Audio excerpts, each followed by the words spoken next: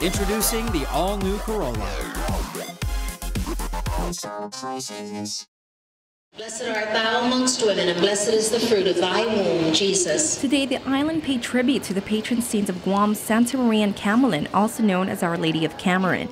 Masses for the Immaculate Conception began this morning and are running through the evening. Archbishop Anthony Aperon says the celebration is a way for island residents to show their devotion to the patron saints of Guam. And for us, the Chamorros and the people who live on Guam, we have a great reverence to Our Lady, and the statue behind me is a copy of the real one that's up there that will shortly be taken down to be put in the carroza for the procession this afternoon. We've been praying a novena for 9 nights, and this will be the 9th day of today, this afternoon at 3:30, the rosary and the novena.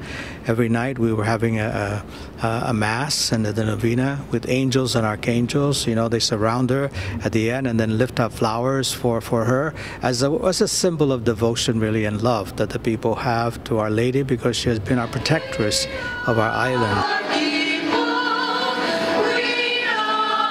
Normally celebrated on December 8th, the Archdiocese says this year the feast will be observed on December 9 because Sunday, December 8th, is the second Sunday of Advent. The Feast of the Immaculate Conception is marked each year by a procession around Hagatnya with a statue of Our Lady of Cameron.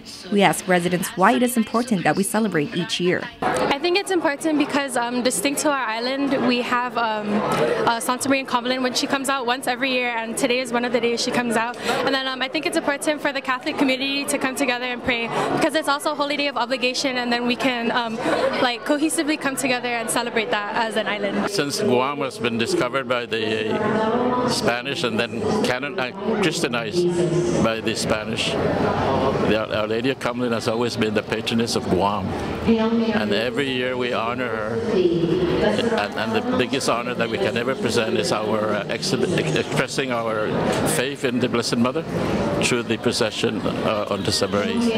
So that's more or less the reason why we're all here. I feel really honored about being a part of this because it's not only like one church or one parish, it's all the parishes together, and not everyone around the world gets to do what we get to do on this special day. Rosal Romanes, PNC News.